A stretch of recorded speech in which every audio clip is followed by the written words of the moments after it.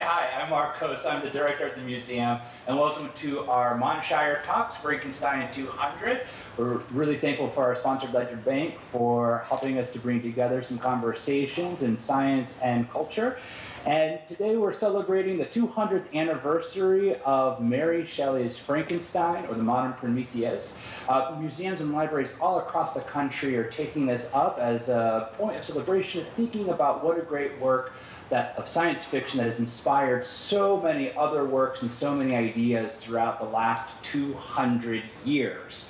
From a philosopher's perspective, Mary Shelley's Frankenstein operates on several levels. It's a philosophical exploration of what it means to be human and the nature of moral philosophy and responsibility. It's also the nature of science and scientific knowledge at a pivotal and transitional moment in the history of science. And it explores the role of scientists in society. So contextualizing these philosophical and scientific issues helps us see Frankenstein as a fascinating and provocative exploration of questions about human nature and the human condition, the quest for knowledge, and the nature of moral responsibility. So helping us today on our journey is Dr. Michael Ashooh, a lecturer in the Department of Philosophy at the University of Vermont. Professor Ashooh teaches courses in the introduction of philosophy, ethics, medical ethics, Kant, and the philosophy of science. So let's welcome.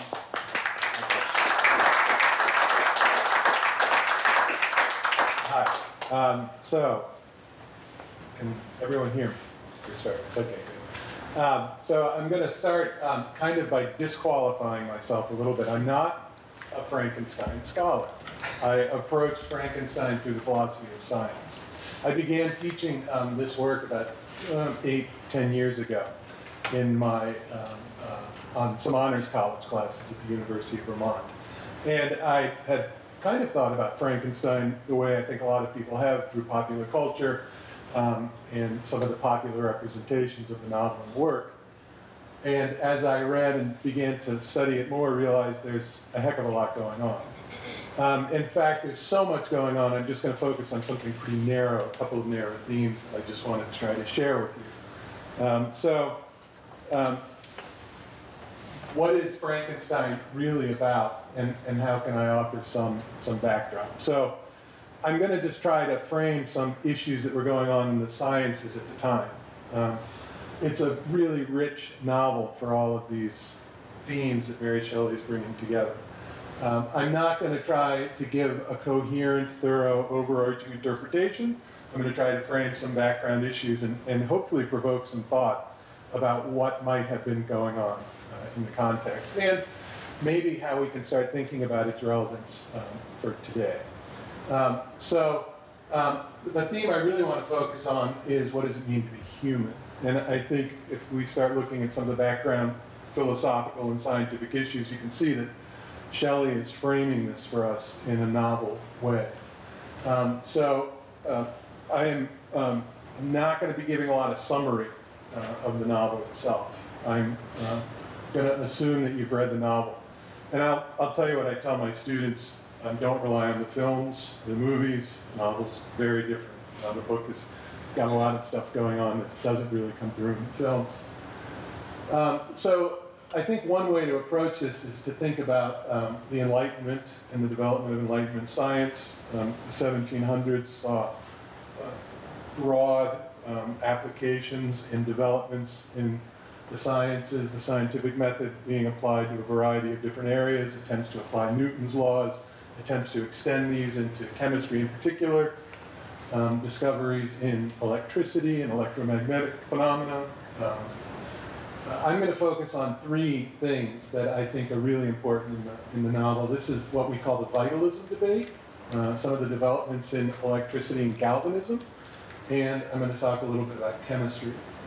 Along the way, and I should say, some of these photos I forgot to attribute, which is very bad. I should always attribute references to my photos, so I apologize. I think I got most of them, but as I was looking, some of them are unattributed.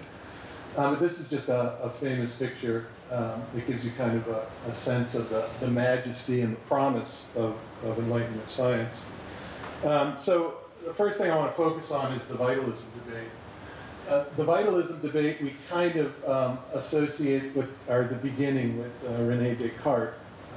Descartes was a philosopher who gave us what we now think of as Cartesian dualism. So he argued that the mind and the body are fundamentally different and distinct kinds of things. Descartes was trying to really make a claim for the role of the mind and consciousness as not being a part of the body, as being something else. But he also did a lot of work and experimental work very early on in anatomy and had described the body as a mechanical, mechanistic machine. So we associate Descartes with what we call the mechanistic view in the vitalism debate. The vitalism debate is really a debate about what is the nature of life. What does it mean to be a living organism, and how can we define life? Descartes is only used as a kind of representative of the mechanistic view because he had basically identified the body as this kind of machine. So we think of Descartes as kind of representing this kind of mechanistic view. But two kind of exemplars of this debate. Xavier Bichat was an anatomist who wrote, "To create the universe, God endowed matter with with gravity, elasticity, affinity, and furthermore, one person received as its share sensibility and contractibility." Sensibility here is meant basically consciousness. And what the vitalists thought is that you couldn't explain the emergence of life without attributing some kind of fundamental source, a vital force, variously translated. So Bichat represents the vitalist. On the other side, on the mechanistic side, is Jacob Berzelius. I have been pronouncing that incorrectly. So Jacob Berzelius. He argued that chemistry could explain all activity of organisms. There is, he said, no special force exclusively the property of living matter, which may be called a vital force. So he basically challenged the vitalist view and said there's nothing special about living matter. It can be explained in terms of the mechanisms of matter itself. So this need for a vital force or a vital fluid, he thought, didn't make a lot of sense. So Mary Shelley, sorry, this is a little behind. Mary Shelley and her husband Percy Shelley were both very familiar with these debates. There's a really fascinating, lurid story about the relationship between Mary and Percy Shelley. I encourage anybody to delve into the background. Percy Shelley was a well-known romantic poet. At the time, not as well-known as he became, though he was well-known at the time. Had been kicked out of Oxford for his atheism, was known as Mad Shelley, was known for his electrical experiments in the late 1700s, early 1800s. And he had a room full of electrical, at the time, early electrical gizmos. Mary and Percy had embarked on this intellectual tour. They had recently been married, and they undertook this kind of an intellectual investigation of a variety of topics, not just science, theology, politics, religion. They were both very radical in their views and took a very radical view of the nature of science. And they both interacted with many of the leading scientists of the day, discussing some of these issues, particularly chemistry and electricity. There was this famous debate where Percy Shelley's friend and personal physician, William Lawrence, who was a professor of surgery at Royal College of Surgeons, had this debate with John Abernathy, who was the leading sort of developed view of vitalists. So Abernathy and Lawrence had this long exchange in print and sometimes in personal and public debates where they debated the various merits of vitalism. Lawrence advocating the materialistic view. Lawrence was also associated with the emerging kind of radical atheism that was developing at the time. And so a lot of people were very hesitant to endorse this view. Percy, in particular, advocated for Shelley's view. Connected to vitalism debate was this growing recognition of electrical phenomena in nature, various electrical events.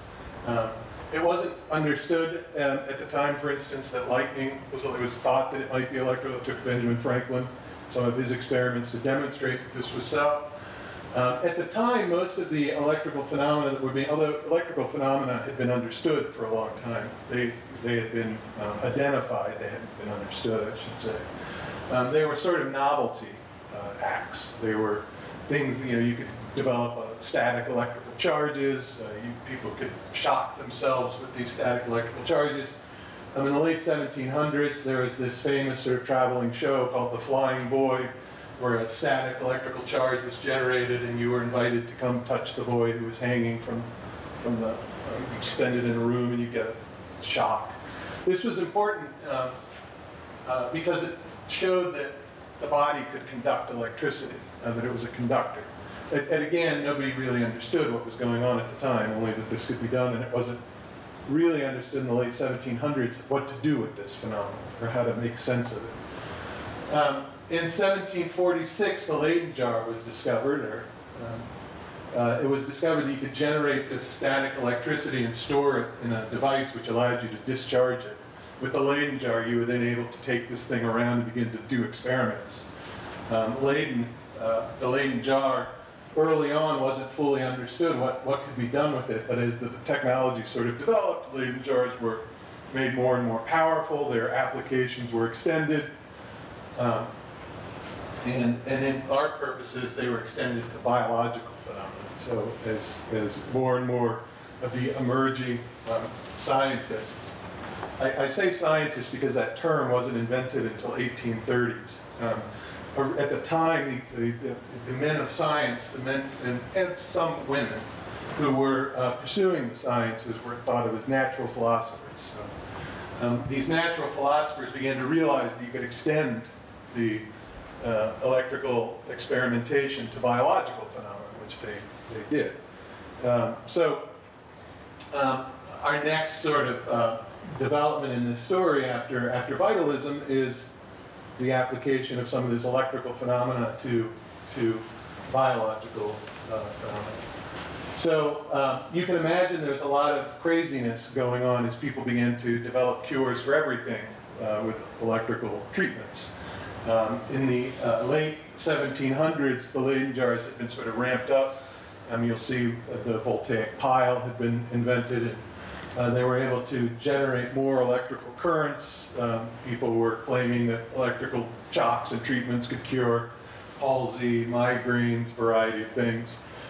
Other experimenters were working, though, to apply some of this technology to biological phenomena in a more rigorous way. And Galvani, Luigi Galvani is one of these, an Italian researcher, known for his very precise, carefully controlled experiments, began to apply these electrical devices to animals. And he found frog legs to be particularly useful for this. They preserved their charges for several hours after being removed.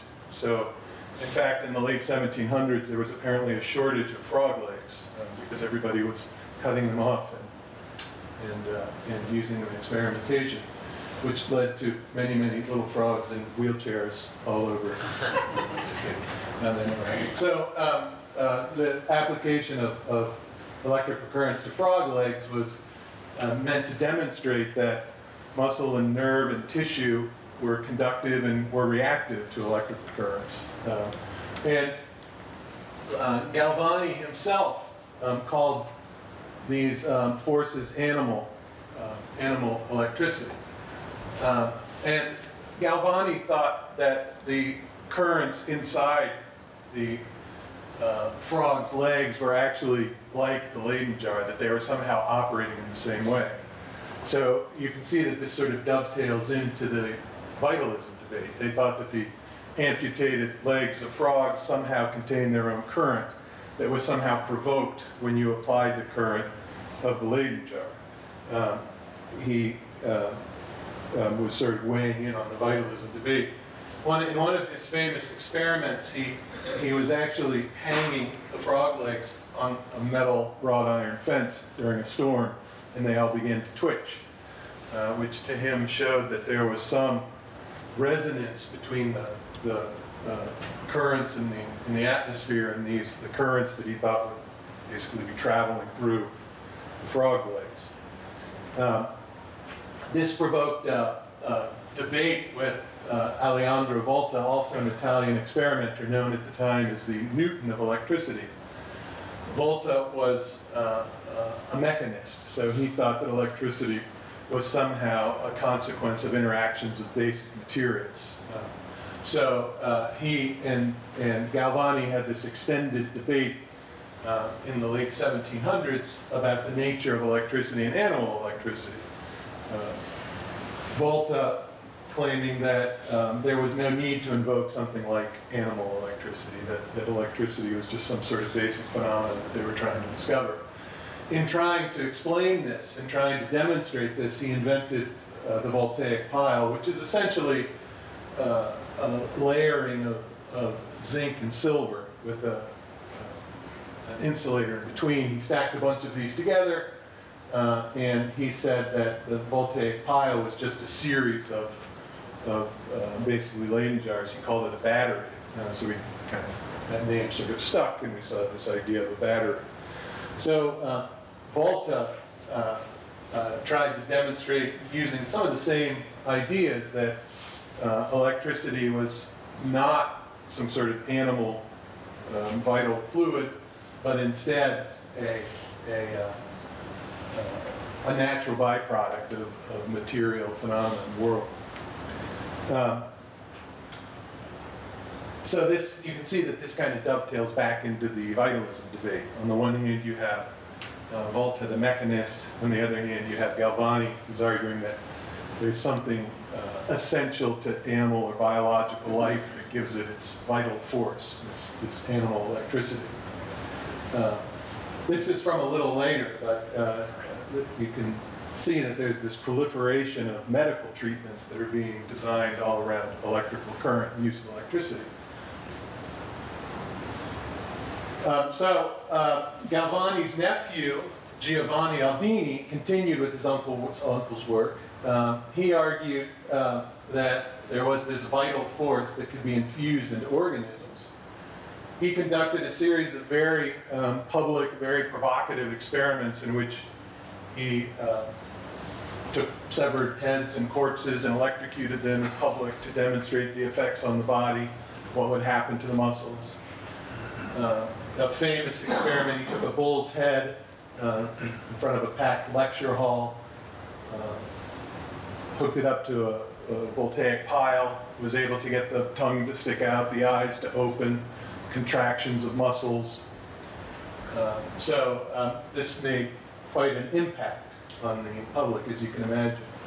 One of the interesting things at the time, and I was going to include some discussion of the development of anatomy, and just felt like I needed to keep my discussion kind of short, but in the late 1700s there was this rapidly growing understanding of the human body, which was being motivated by anatomy, by dissection, vivisection.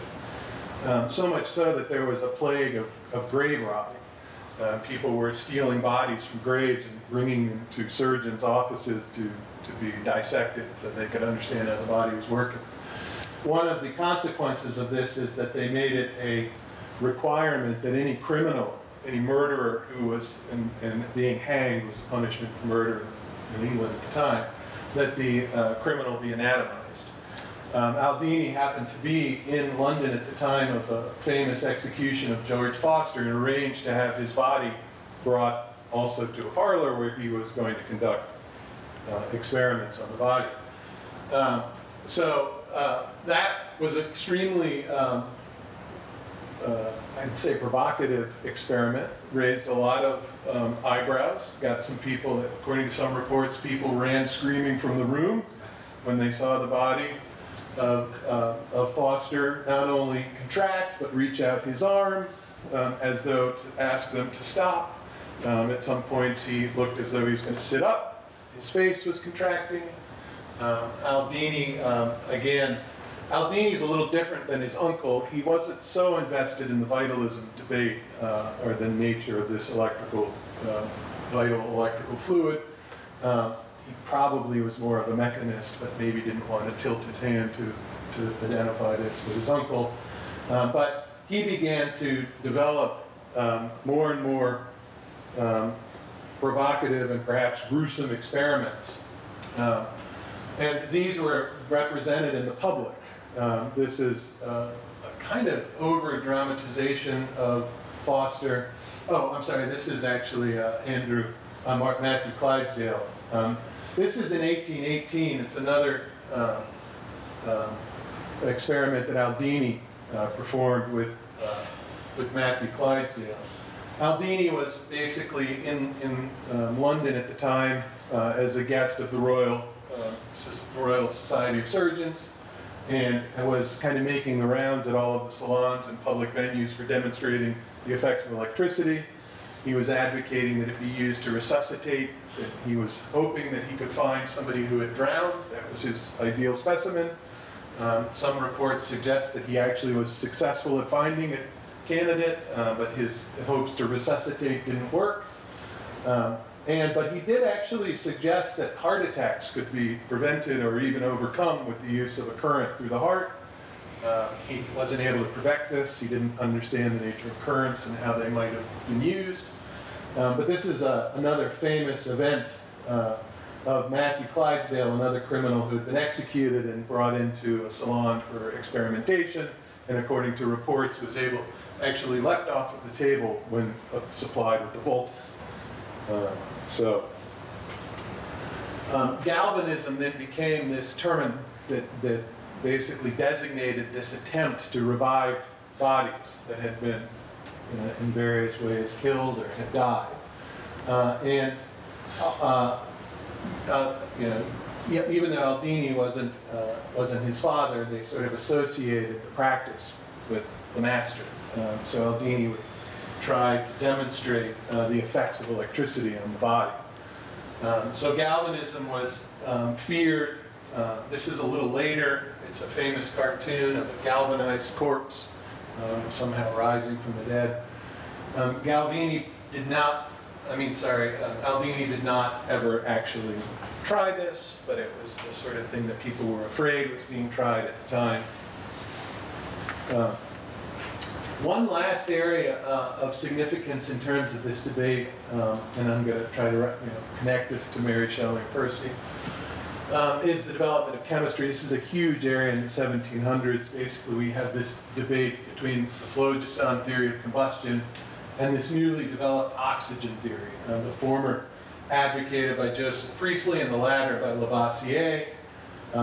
So we've got the Priestley-Lavoisier debate. Priestley is British, so there's this sort of nationalistic tone to this debate. Lavoisier is French. There's obviously a lot going on between France and England. There's a huge conflict here over sort of pride of discovery. Priestley is beholden to the phlogiston theory. Lavoisier develops a new theory. Priestley apparently coins the term oxygen to give a better account of the nature of combustion. Although he was still beholden to the phlogiston account. Phlogiston was this substance that was supposed to account for combustion. They couldn't get it. You were supposed to weigh material before and after burning, and phlogiston would somehow be accounting for the difference. But the phlogiston theory wasn't able to account for a lot of combustion and chemical interactions. Slowly, obviously, the oxygen theory began to gain traction. By the turn of the century, the 1800s, it's clear that not only is the oxygen theory the more robust theory, it's going to do a better job of explaining a lot of phenomena, but it's gaining a lot of traction in academia and in the sciences. What Priestley had also done is isolate various substances using electrical current. So he was able to isolate oxygen. He was able to isolate some other chemicals. And he did this through electrical interactions. So the connection between chemical constituents of matter and electrical currents was now beginning to be identified, although it took a long time, obviously, to come up with a good theory of what accounted for these interactions. But the fact that Lavoisier could use an electrical current to isolate some of these chemicals demonstrated that electricity was somehow vital to the interactions of chemicals. By the turn of the 18th century, the oxygen theory had gained full prominence. And here, I think Sir Humphrey Davy is really important. Mary Shelley knew her. He was an advocate and a developer of the oxygen theory, chemistry. And he knew Mary Shelley's father, who, William Goodwin, was a very well-known philosopher, moved in all the important intellectual circles. And she probably even attended some of his lectures at the Royal Institute in 1816. And there's definitely evidence that the character of Waldron in the novel is based off of Davy. The important thing here is that Davy, and kind of developing on the work of Lavoisier, had shown that oxygen also was a byproduct of respiration, and now you have this connection between oxygen, respiration, electricity, and vital fluids again, or vital forces. So it looks like electricity is not only key to biological phenomena, but key to breathing, key to some of these other important biological and chemical interactions that were being identified. So Davy is also known at the time as an extremely flamboyant, magnanimous, sometimes not so magnanimous character, who had a big impact. He had a big personality. There's a lot of evidence that he figures pretty heavily in the novel. So Davy had shown, among other things, that chemicals could be isolated using electricity. He had isolated potassium, shown that respiration and shown that respiration and electricity were involved respiration and oxygen were involved in blood flow. He also showed that respiration produced heat, which was also associated with the electrical interactions. Though again, how all of this fit together wasn't exactly clear at the time. So putting some of these together, you find the themes of vitalism again. Was electricity also involved in decomposition of oxygen and respiration? Is electricity this vital force that these characters have been seeking or trying to understand? So all of this is the background, and I think all of it filters through Davy in Mary Shelley's experiences. She notes in some of her notes, this is, by the way, a great edition of Frankenstein, if anybody brand new. Nice introduction by Guillermo del Toro. Nice thing about this is it's really well annotated. And they have some of her notes where she talks about her work investigating Davy, that she had read Davy's chemistry, that she and Percy had also read some of the other material. So I think Davy is clearly this figure through which all of this information is being funneled when Mary Shelley is writing. And the vitalism debate is in the background. The notion that electricity is somehow connected to this vital fluid is in the background. Percy Shelley himself was a mechanist, so is Mary Shelley. They're also atheists, so they're taking a radical view of the nature of human life, that it is essentially mechanical, that it can be reduced to fundamental forces of matter in motion, and somehow yet to be fully understood. And that the sciences are going to somehow reveal the nature of human life. Putting all those things together, I think you can see that Shelley's posing some questions about what it means to be human. Now, what I think is interesting about the novel is she's posing some questions that are, I think she's maybe not clear on herself what the answers are, how these should be answered. While she's posing certain questions about the nature of human life being a matter of mechanical interactions or somehow fundamental forces of nature, she's not quite sure what that means, at least in my interpretation, in my understanding. But, you know, are we just flesh and bone? Can this flesh and bone be infused with some kind of mechanical force of life?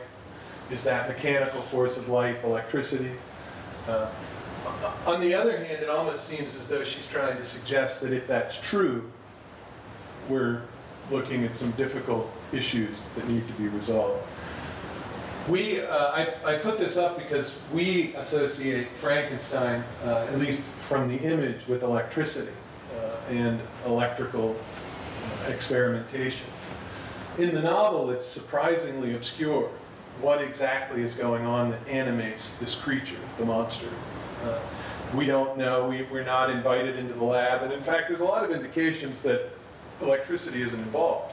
There's no mechanical machinery or equipment in the lab that would have required huge amounts of electricity, something like a lightning bolt, which by the way at the time wasn't clear how lightning and electrical phenomena were interacting, what exactly the relationship was. Although Franklin had demonstrated that lightning was an electrical charge, they couldn't quite understand how it related to the other terrestrial electrical phenomena. So in the novel, it's very unclear what this is. You know, Victor says he's discovered this spark of life, but that's about as much as we get for what the spark of life is. There's all sorts of interesting problems with the kind of story that unfolds there, and I think Mary Shelley has left it intentionally obscure, something for our imagination to sort out. But it is clear that these debates are functioning in the background, operating in the background, laying the stage, or laying the framework, so to speak, for us to think about the nature of life, the nature of what it means to be a human being, or to be a person. How exactly that is supposed to be resolved or made sense of, I'm not 100% sure. I think it's sort of, for me, the enigma of the novel. What is Mary Shelley trying to tell us? I'm not sure. I'm hoping that by framing some of the scientific backdrop against which some of these themes are discussed, though, it will provoke some further thought about what the nature of life and being a human being is. Thank you. That's great. So I have some questions. Okay. That I brought in there. So from a historical perspective, you're talking about reanimation, galvanism, and what it means to be perceived as alive. But maybe you could frame a little bit about the difference between life and consciousness. Yeah. Just because it doesn't seem to come up, and the discussion doesn't seem to come up in this scientific research. Yeah. Okay. Well, if you think about the development in the novel, I mean, this is one of the things about Frankenstein that I think, if you haven't read the book, the most shocking thing is that there's a journey from sort of creation to development, and actually, by the end of the novel, he's read Goethe, he's read philosophy, he's read theology, he's articulate, he's moral, even though he does horrible things, he seems to understand that they're horrible things and why he does them. My understanding, and I don't know if this is answering the question, or my interpretation of Shelley is she's showing something about what consciousness actually requires, which is more than physical body. It requires something like not learning, moral development, social interaction, social understanding. The question of whether in the movie, for instance, this issue of Frankenstein's mind is, I think, terribly confused, because he gets this abnormal brain which is inserted into his body, and so now you understand why he's doing all these terrible things. In the book, it's much more sophisticated and complicated. What is the nature of the consciousness of the monster? He seems to me to be, in many ways, much more conscious than Victor. At least much more thoughtful and reflective. I don't know if Shelley has some idea about the relationship between mind and body, or consciousness and the physical organism that she's trying to work out. I think she's really trying to tell us something about that consciousness requires some sort of education, moral education, socialization, something like that. I don't know if that's It's an interesting way of also framing this idea of maybe breaking down a Cartesian wall of this divide between the body and the mind, and thinking about what happened. How many, just to look and show if hands have read the book or read the novel? Okay, I'm going to be in there. So the creature develops rapid consciousness, I would say, throughout his, to become sort of like a wolf cub, if you will, all the way through like this developed person. But thinking about sort of embodied mind, or more contemporary philosophy and thinking about embodiment, he's gone through this trauma as well. So he goes through multiple traumas and thinking about how like a spark or if it is electricity like might have like shifted or phase shifted his mind. So when we think about what does it mean to not just be a separated consciousness, but to have to live in this body that's been created. The body is 8 feet tall, it's made up of multiple parts. How does that complicate his consciousness? Well, one of the scenes I think is really important is when, to me, it's when he becomes self-aware, is when he's living sort of behind the house of this peasant family, and he, number one, he sees them communicating and begins to learn from them how to communicate. So he begins to learn language, but at the same time, he also learns that he is causing their suffering by taking their food. So at the same time, he learns consciousness and becomes self-aware. He becomes moral. He becomes, it seems to me, he develops a conscience. And that conscience begins to develop and grow throughout the novel. So in that early period, it's almost as though he's a big angry child who doesn't understand why he's been abandoned and doesn't understand how to attribute blame or responsibility to his creator. But when he begins to see families and other people interacting in this social environment, he begins to understand the nature of language, he begins to understand his feelings and attitudes towards what's going on. I think that's really important. I think she's really trying to frame something there for us to think about. The nature of our interactions with other people, our sense of responsibility, and our sense of self, and how this develops over time in the novel. So what other topics within moral philosophy would you say are evident or found in the novel? Well, this is, so what's difficult, I think, and I don't want to discredit Mary Shelley. Mary Shelley was clearly, I think really probably it's right to call her a genius. She, in a stroke of genius, she created not only, some people call Frankenstein the modern myth. So she created this incredibly provocative image. But I don't think a lot of these issues were really clear to her. I think she was pondering them and wondering about them. So when you ask that question, I think, well, was Mary Shelley herself being, quote unquote, philosophical? I think she was posing philosophical issues. I don't know that she had a worked out philosophical point of view that she was trying to develop and articulate. I think a lot of what's in the novel is a reflection of her own struggles with many of these issues. So from a philosopher's point of view, I'm kind of wondering what is the moral dilemma that she's working with. And one of them is the relationship of the individual to society. The other one that I haven't really talked about is the relationship of the scientist to society, which is clearly the doppelganger to the monster.